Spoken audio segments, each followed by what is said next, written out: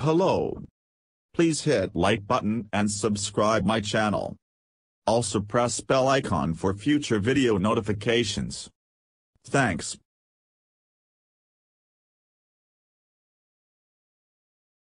The German Autobahn elicits images of high-powered luxury cars gobbling up miles of asphalt at triple-digit speeds. However, the lack of a limit on some sections of the famous highway allows any car to reach its top speed.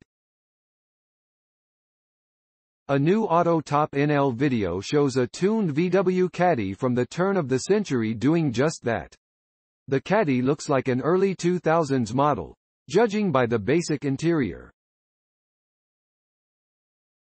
You won't find flashy screens or software gimmicks here. It's a bare-bones workhorse, but this example has a little more pop under the hood. It's evident from the startup that this VW isn't your typical Caddy, with the driver turning the key and then fidgeting with something under the steering column to fire up the engine. The auxiliary gauges on the dash are another indicator that this is something special. The compact van features a 1.9-liter turbocharged diesel engine that powers the front wheels.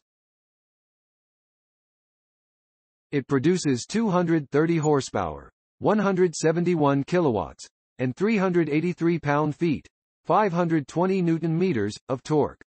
According to the stats, the tuned Volkswagen can reach 62 miles per hour, 100 kilometers per hour, in just 6 seconds.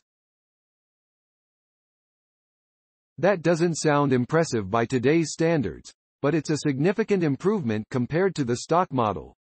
The original delivered just 90 horsepower, 67 kilowatts, and 154 pound-feet, 210 newton-meters, of torque. It took the van 14 seconds to hit 62 miles per hour and was limited to just 102 miles per hour, 165 kilometers per hour. The video shows the VW exceeding this number, reaching over 124 miles per hour, 200 kilometers per hour, which is where the speedometer ends. It looks like the speedo stops at what would be just over 136 miles per hour, 220 kilometers per hour, but the video lists its top speed at 133 miles per hour, 215 kilometers per hour. Speedometers lose some accuracy at higher speeds, and we'd expect that's the case with this Caddy. It's around 20 years old. However, despite its age, it can still blast down the Autobahn in the left lane. It seems it needed some help from tuning, but it's still capable. That's not something every Caddy can do.